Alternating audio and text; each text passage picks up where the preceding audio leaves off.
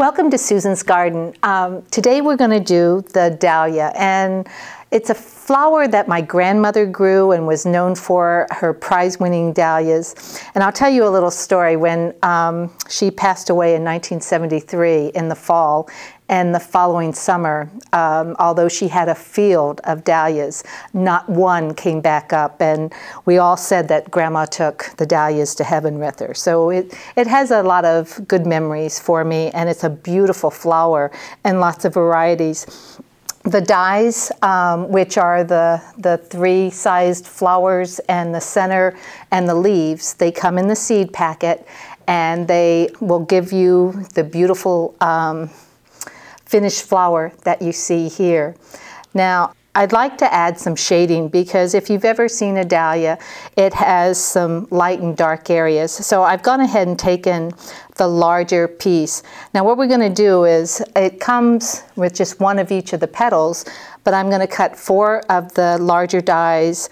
I'm going to cut 4 of the medium and 2 of the small, and then this one center flower that you see right in the little cluster there, that's going to roll up, and you're going to cut one of those. So let's add a little bit of chalk, and we've placed the piece on our nonstick pad. You can see I've already started some shading, but I'm just going to push up with a little bit darker shade than what my cardstock is. And at this point it's the pink or rosy color. I did the orange one there, and I did shade it with a little bit of yellow inside, because as you look down the flower, you can see that shading, the variation of shades. So then the piece comes over to your molding pad, and we're going to use the large end of the loop tool. And again, because there's a wider end of the petal to the narrow, you're simply going to shape it by pulling back in. So if you take your loop tool and place it, I try not to hold down where I've just shaped. I let the paper kind of move, unless I just have to gently hold it in place while I'm shaping it. That way I'm not pressing down on it as I've taken the time to shape. So we've done all 4 petals, and I will do that 4 times on the large, and I'll do it 4 times on the medium, and then 2 on the small. Now the other thing you've noticed, I've added a little bit of definition on the petals, and I've gotten that by placing them on the leaf pad and using the leaf tool. If you just stroke a few lines, it gives that definition of the petals a little bit more than just the regular shaping. Again, it's all about detail when you're making these flowers, because the closest you can come to nature, the prettier your bouquet is going to be.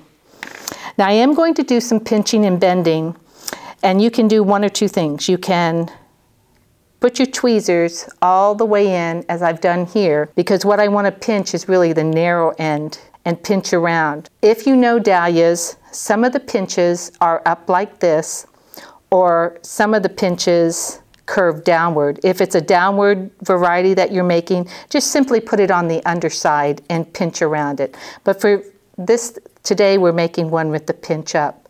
And I will do that on all of the petals, just like I have done on this large one. The assembly is quite easy. So if we set a large petal on our nonstick pad, we're going to start by gluing them in place. And I like to use a toothpick with a little bit of glue on it, and I'm going to turn the next petal. This would be the 3rd of the largest ones. And I'm just going to put a little bit of glue right in the center there. Now I'm going to offset this on my nonstick pad, just like that. That's the first layer. I'm going to continue doing this, and it'll offset a little bit more and a little bit more until you get the flower. Now the way we did the center one, it's a rolled center. I've also added a little bit of shading onto this, and you'll notice from your die cut piece there's like little tabs, so you easily can catch your tweezer on one end And again, we're going to do a little bit of painting of glue.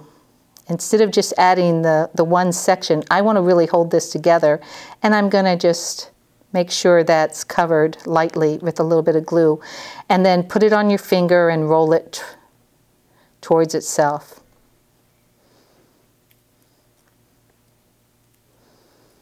You can seal it around and hold it there for a second, and that gives you your nice closed center that you see.